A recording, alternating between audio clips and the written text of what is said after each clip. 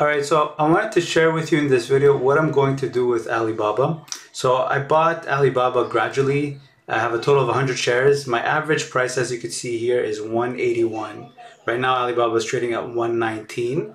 But with my covered calls, by selling calls on Alibaba, my cost basis, so my cost basis on Alibaba is 163.21. That's my cost basis. So what I did before this last trade here is I sold a covered call all the way to January 2024. Let me just filter on Baba if I could see it. Yeah, okay. So I rolled my covered call. I had a December 17, 2021, 175 covered call. I rolled it to January 2024 just to collect as much credit as possible. Because of fear of delisting, I wanted to collect as much credit as possible from the covered call to lower my cost basis. I sold it for $19.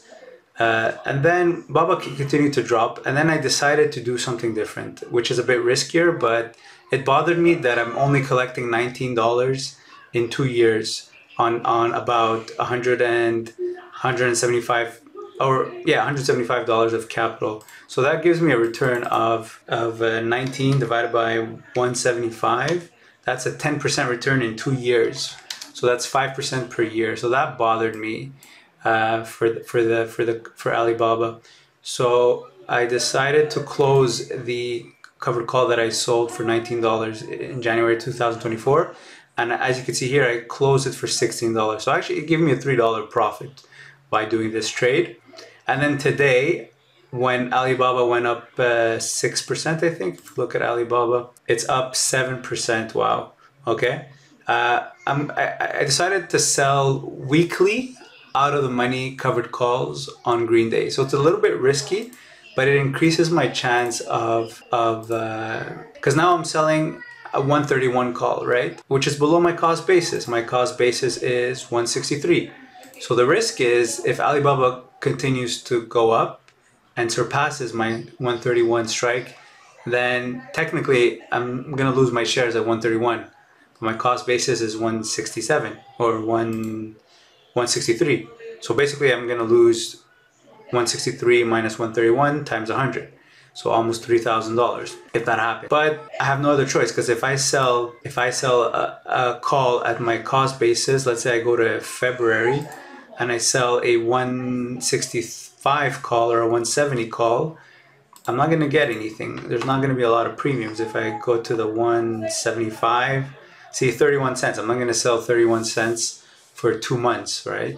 Or even 40 cents or even 165 for 50 cents for 165. So what I did instead is I'm going to sell weekly out of the money, short term. So because it's short term, so there's less chance that the stock goes from 119 to 130 by next week. So I chose the January 7th expiry, so 8 days. So it's very possible for Baba to go from 119 to 131 by next Friday. But yeah, man, it keeps going up 120. So the idea is I did this during March and April on IWM and it worked very well. It didn't work well on triple Qs because the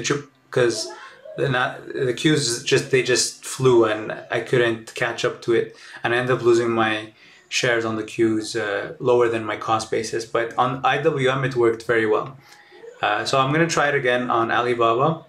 I sold the 130. If I could do 50 cents per week, for example, while the stock recovers, I mean 50 cents divided by, let's say my cost basis is 163. That's 0.03, right? Times 52. So that's an annual return of 15% instead of an annual return of 5%, while hopefully Alibaba recovers. So that's what I did today. I sold the 131. I sold the 131 for 50 cents, and as you can see, it wasn't a good entry because it's already worth 79 cents, and I think the high of the day was 81 cents. But I still got 5 days to go, or six business days to go. And as long as this day is 131, then this expires worthless, and then I'll do it again for the week after, selling an out of the money call. And let's say Alibaba does end up at like 135 by next Friday, I'm gonna have to roll it. I'm gonna have to roll the call, and here's what it looks like rolling the call. So I'm gonna simulate rolling the call So as if I had sold something for December 31st expiry, which is tomorrow. So I'm going to choose December 31st. And let's say I had sold the 115 call, right? So I'm in the simulation, I'm 4 points in the money. And my cost basis is 163. So I don't want to lose my shares at 115 because I'll lose 163 minus 115 times 100. So I need to roll this call. So here's what it would look like if I try to roll it. So I would have to buy back the initial call that I sold, which is December 31st, for example. And then let's say I try to go to next week. Can I bring it up to 120 for a credit? No, I can't. See, that's the problem. So now I would have to go to a further expiry. Let's say January 14, can't do it for a credit. January 21st, I could do it for a credit. But now it's already at 120. So that's the risk with rolling calls. It's going to be hard. Once it's in the money, once it's breached, it's hard to roll the call to a higher strike and to remain out of the money.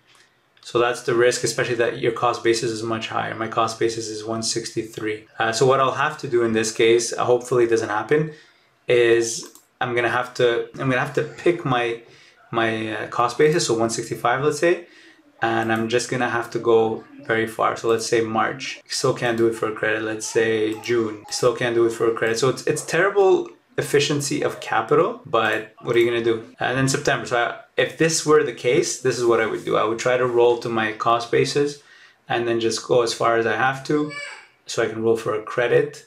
And it sucks because that means all this capital is held up just for me to make a $1 profit. That's the problem. So it's really not capital efficient. Another thing I could do is I could just keep rolling for debits and hope that every week when I'm rolling, hope that there are more weeks where I roll for credits than I roll for debits. And the overall weeks give me a credit. But if a stock goes up fast, you usually can't catch up to it. So that's the problem. But so let's say but that's the thing. That's why I would sell on a green day, to give myself a good chance of remaining out of the money at expiry. So I sold a weekly call today when the stock went up 7%. It allowed me to go all the way to 131.